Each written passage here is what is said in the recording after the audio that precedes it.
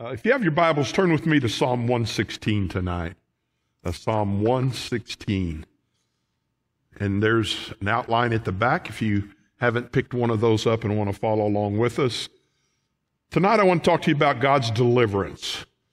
God's deliverance. And, I know there's probably people that wouldn't agree with me on this, but I want to say, in my mind, and I feel like in Scripture, God always delivers us. Okay? It may not be what we want, okay, but I'm just telling you, and part of that is God has a solution to every problem in life. Okay? Every problem in life. And I think the biggest problem we have as Christians, even Christians, is we don't like, there's a 4-letter word called W-A-I-T, wait.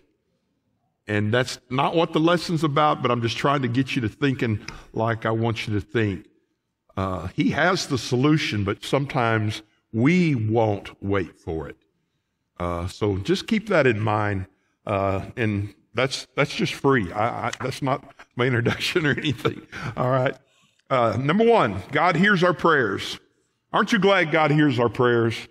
I am telling you, I never have figured out, even as a kid, I was wondering if all the Christians or even half the Christians in the world prayed at the same time, how does God hear that? But He is God. Okay. He can do things that we can't do.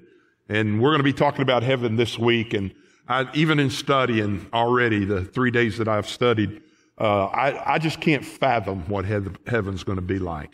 All right. Because we associate everything with earth, but God hears our prayers. Number two, God feels your pain. He feels your pain. Jesus, while on earth, felt our pain. Okay. I always go to where the woman with the issue of blood came and touched him in a huge crowd. And he knew something, that virtue, that power, that Holy Spirit, went out of him. But God feels your pain. Number one, God sets you free. Folks, do you realize we don't have to be in bondage? We really don't. We are free. We are free. God's deliverance, Psalm 116. I love the Lord because He has heard my voice and my supplications. One thing I picked up on reading this psalm, I, me, and my is used 30 times in 19 verses. And it almost seems like, the writer is, just watching out for himself. But I believe it's showing, it's a personal thing. The writer here has been in times of trouble. The writer here was needing God's deliverance. Because He has inclined His ear to me, therefore I will call on Him as long as I live. And prayer is calling on Him. Another thing I noticed in studying this earlier this week was that call upon Him is used 4 times. And you know this, folks, I cannot emphasize to you the importance of prayer. The importance of prayer. It is just so, so important. And by the way, I've been kicking this around for a while, and Gary mentioned something to me tonight, and it spurned again what I've been talking about. Tony, we have talked about this too. And we're gonna in the future weeks, we're gonna change up Wednesday night a little. I want to make it a 3-part thing. Because we say Bible study and prayer meeting, we go over the prayer list, but we need to be praying also. So we're going to try this. I'll do 20 minutes and not next week. All right. I want more time to ponder it, but it is coming up. And we're going to have 20 minutes of Bible study, 20 minutes of prayer, going over the prayer list, and 20 minutes of prayer time. And at that time, we'll, get in groups, all right? And we don't need, groups of 8 to 10. I'm thinking somewhere between 4 to 6 people, or even if it's just 4, all right? I am going to let y'all decide who we pray with, and we'll use that as prayer time. If you don't feel comfortable praying, that will be fine. Okay? But I just really feel like, and like I said, Tony kind of heads our prayer ministry out, and we've been talking about this also. So prayer is important. Look at verse 3. And the pains of death surrounded me, and the pains of Sheol laid hold of me. I found trouble and sorrow. And folks, there is trouble and sorrow, trials, tribulation, problems, all these things. But we as Christians should look at things in different ways. All right, there are so many songs and hymns that have to do with prayer. I love one of the sweet old hymns called Sweet Hour of Prayer. Okay? And we just need to realize, when we pray, God listens.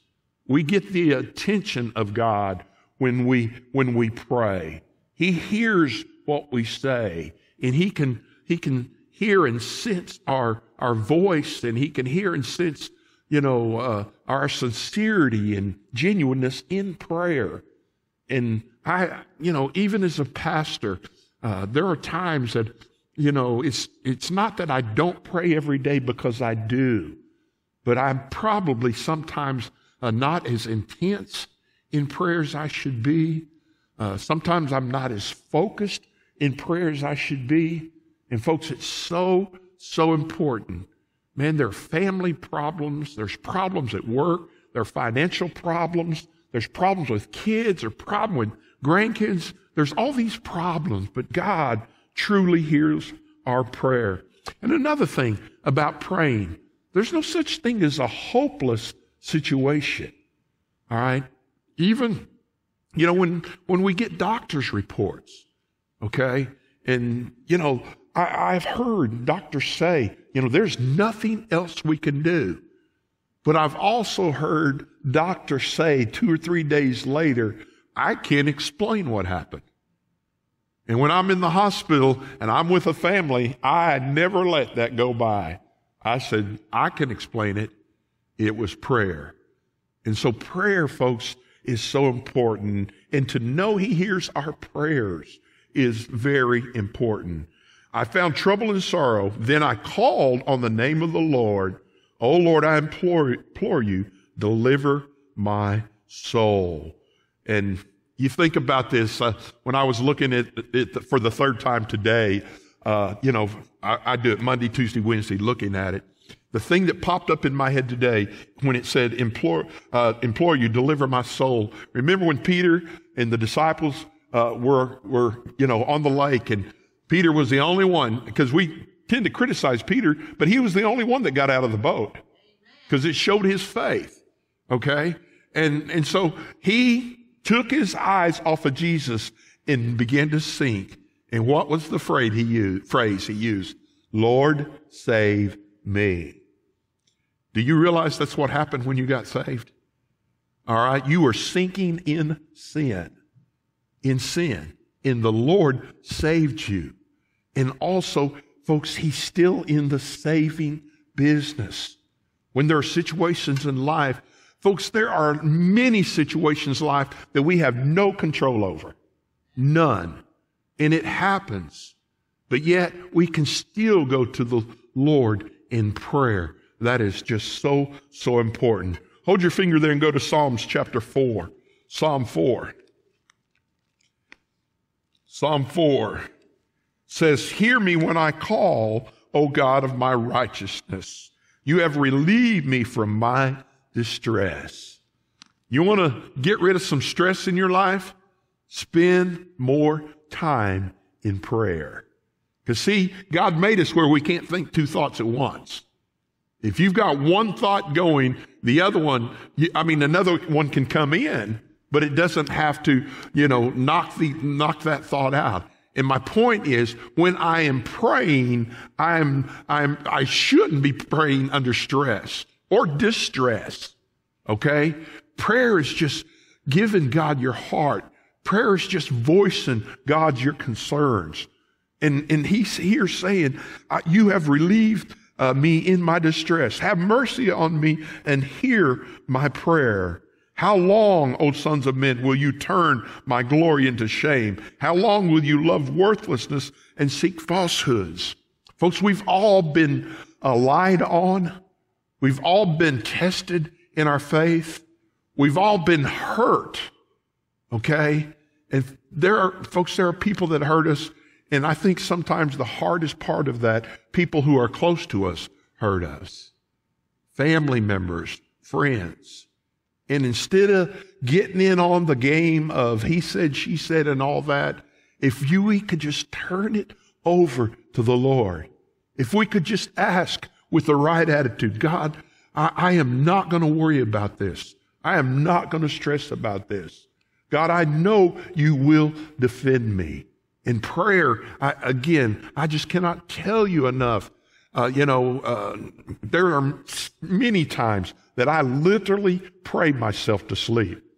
And I know what you're thinking. Pray yourself what did you do? Get bored? No. If you're praying and you're releasing these things to God and you're saying, I'm giving this to you, God, I'm telling you there's a peace that overcomes you.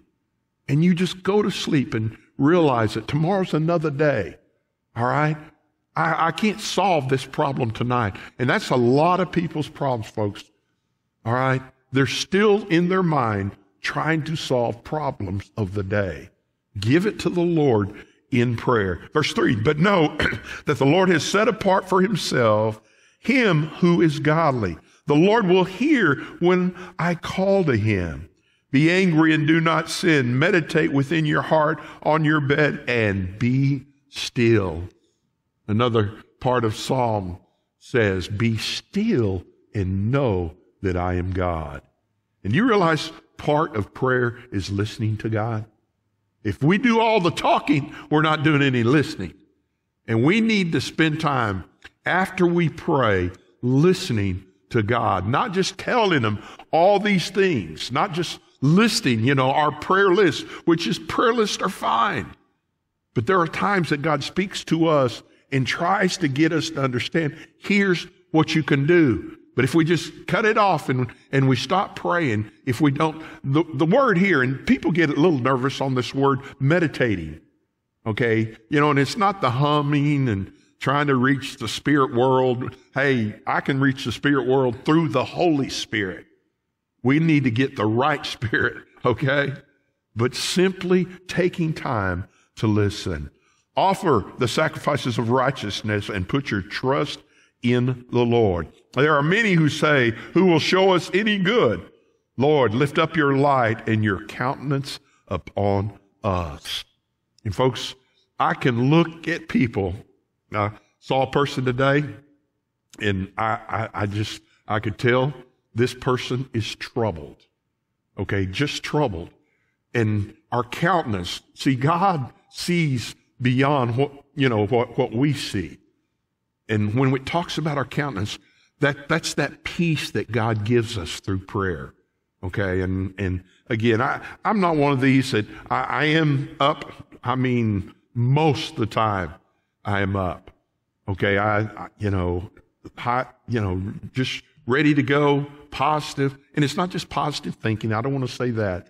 But there are times Satan uses those things against us. Folks, we need to pray. And you have put gladness in my heart more than the season that their grain and wine increased. I will both lie down in peace and sleep. What is he talking about in verse 7? He's talking about blessings of God. The blessings of God is what he's saying. And in prayer, and I guarantee you, if you do this before you go to bed tonight, you stop and you write down your problems. Then you write down your blessings. Those blessings will far outweigh the problems. I will both lie down in peace and sleep. For you alone, O Lord, make me dwell in safety. So, God hears our prayers. God delivers us. The second thing I want you to see is God feels your pain. Verse 5, gracious is the Lord and righteous. Yes, our God is merciful. The Lord preserves the simple. I was brought low and he saved me. Return to your rest, O my soul, for the Lord has dealt bountifully with you. Gracious is our Lord. God is merciful. When we think about God feeling our pain, hold your finger there and go to Hebrews chapter 4. Hebrews chapter 4. I love these 3 verses. I mean, I love the whole Bible, but these 3 are really a blessing to us. Hebrews 4:14. Seeing then that we have a great high priest, and folks, Jesus is our high priest. I don't pray to man. I pray to God. Jesus is in heaven at the right hand of God. Jesus hears our every prayers also, who passed through the heavens, Jesus, the Son of God. Let us hold fast to our confession. And do you know what Satan loves to do? He loves to make us doubt. Doubt the power of God, doubt the timing of God, doubt whether this situation is ever going to be able to turn around. All right, we need to hold fast to our confession, to our faith is what he's talking about. For we do not have a high priest who cannot sympathize with our weaknesses. All right, talking about Jesus, but was in all points tempted as we are, yet without sin. Yet without sin. And folks, Jesus, was tempted. I mean, he even started out his ministry. You know, when you think of the 3 temptations that Satan put in front of him. But each time he read or he quoted Scripture. Folks, that's why it's so important. And I know I've said it a million times, but we need to start the day in the Word of God, and we need to end our day in the Word of God. We need to have Scriptures memorized so that when Satan comes at us, we can start quoting Scriptures. And another thing that I do a lot of times, when I'm having trouble sleeping or I wake up at, like the troubling dream that I had the other night, if I don't go right back to sleep, I start singing songs. Now, I don't sing them out loud because I'm telling you, Lori would whack me with the pillow. All right, she likes her sleep. But I'm simply saying, in my heart and in my mind, I can sing these songs. And not only can I pray myself back to sleep, I can literally sing myself back to sleep. Jesus. Now, verse 16, let us therefore come boldly to the throne of grace, that we might attain mercy and find grace to help in time of need. Folks, we have a helper, and that helper is Jesus Christ. We have a helper, and that helper is the Holy Spirit. So God hears our prayers, and, he feels our pain, and, really, in some really hard situations, only God can take our pain away. I think one of the hardest things is losing a loved one. Again, I can't imagine losing a child or even losing a grandchild. All right, I have not went through that personally. Lori and I have not went through that. And even in ministry, it is hard. It's a hard thing to do. And you even feel like as a minister sometimes you don't have the words to say. But God can heal our pain. God hurts with us. Jesus is there with us. Okay? And we need to realize Satan tries to steal our peace, and he tries to steal our rest. He really does. And we must realize that God is there even when we are in pain.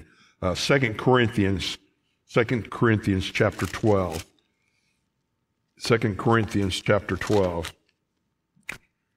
Verse 7, and lest I should be exalted above all measure by the abundance of the revelation, a thorn in the flesh was given to me, a messenger of Satan buffeted me, lest I be exalted above measure.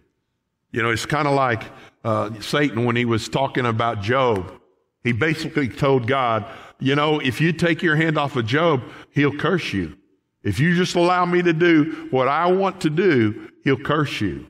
And thankfully, we all know what he said. Naked I came into this world, and naked I'm going out. He lost many things, children, land, cattle, and all that. But yet, he said, blessed be the name of the Lord. And Paul, I don't care how, I count Paul as a spiritual man. He's one of the greatest soul winners, one of the greatest church planners, one of the greatest missionaries, and one of the greatest preachers that ever walked the face of this earth. And Paul is saying, hey, I'm not exempt. Paul didn't live in a bubble. Man, they got after him. He was persecuted a lot. Matter of fact, he has a list of things. Man, I've been in deep water. Okay, I've been in beatings. I've been beat with rods. And he just goes down through the list of the things. But he didn't quit. He didn't give up. God delivered him. The Philippian jailer, okay, they beat those guys and they were singing hymns of praise with their bleeding on their backs and probably their legs. So I'm saying God cares. He knows your pain. He knows where you are. He ministers to our souls. And I can't imagine, again, this is something I've never went through, being a prisoner of war. Folks, I'm telling you, we owe those men gratitude and thankfulness. They paid the price. Okay, they literally, with their bodies and with their minds and with our hearts, defended our freedom. And we need to understand, no matter how bad things get, God has not forgotten us. Concerning this thing, I pleaded with the Lord 3 times that it might depart from me. So you would think Paul, being the spiritual man, I just call him a spiritual giant. Okay, he was a spiritual giant, wrote 1/3 of the New Testament. You would think, God, would just answer his prayers. And Paul, and again, there's some speculation on what this was, but I truly believe he was going blind. And folks, I can't imagine going blind. I've always been able to see. Now, I got to have glasses. On my driver's license, it says if he's driving, he needs glasses. But I can't imagine going blind. All right. But yet it says, and it says, verse 9, and he said unto me, my grace is sufficient for you, for my strength is made perfect in weakness. And I tell you, the mistake that we make in praying when we are hurting is we try to fix it on our own. And as a parent and a grandparent, I have learned this already. I can't fix everything. I can't change how people feel. I can't change what people do. And there are all kinds of family situations where you just have to give it to God. You have to say, God, I can't control this. I can't change this. But I know a man who can. And that is Jesus Christ and God himself. And notice what it says, that my strength is made perfect in weaknesses. Folks, there's just time where all we have is prayer. We sometimes just get beat down. We sometimes just get physically tired. We sometimes get spiritually, to just feel like that we're weak. But when we are weak, folks, that's when God does his best work. His best work. Therefore, most gladly, I would rather boast in my infirmities, that the power of God may rest on me. Oh, folks, there's power. I love the song, there's power in the blood. But there's power in prayer. Don't make prayer your last thing you do. Make prayer the first thing you do. The first thing. And it says, therefore I take pleasure in infirmities, in reproaches, in needs, in persecution, in distress, for Christ's sake. Folks, I'm just telling you, if you live to be 80 years old, that is considered a good life. When you look at 80 years compared to all of eternity, it's like going on vacation. Heaven is going to be a perfect place, folks. We've got all eternity, and we're not going to have to rest up because we get the glorified bodies. The song pops in my head, it will be worth it all when we see Jesus. For when I am weak, then I am strong. Folks, we grow strong through prayer. We go strong through depending on God. We become strong by letting God take over the situation. He can fix it. Verse 8, for you have delivered my soul from death. Again, it could be salvation, and you have to understand, if we are not part of the rapture and we live long enough, we will die the first death, but we will not die the second death. My eyes from tears. This is what God delivers us from. And again, there's nothing wrong with crying, all right? But he just simply saying, even the scripture says he knows our tears. He knows every drop that falls from our eyes. My feet from falling. I will walk before the Lord in the land of the living. I believed, therefore I spoke. Folks, faith is the key to moving mountains, to seeing prayers answered, to being a testimony for others. And I've heard people make this statement, when somebody's going through the valleys or just something crazy happens, and they're just saying, hey, I'm not going to worry about this. I'm not going to let this get me down. And they'll say, how can you feel that way? How can you, most people be falling apart right now. Folks, it is the Lord. It is God. It's that peace that passes all understanding. I am greatly afflicted. I said in my haste, all men are liars. And again, I believe that's Satan himself trying to get us, to get us down, to discourage us.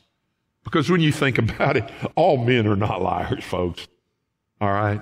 And there are people around us that want to tell us how bad things are. Or, I even heard of people saying, well, man, what did you do to God? I mean, Job's friend said that.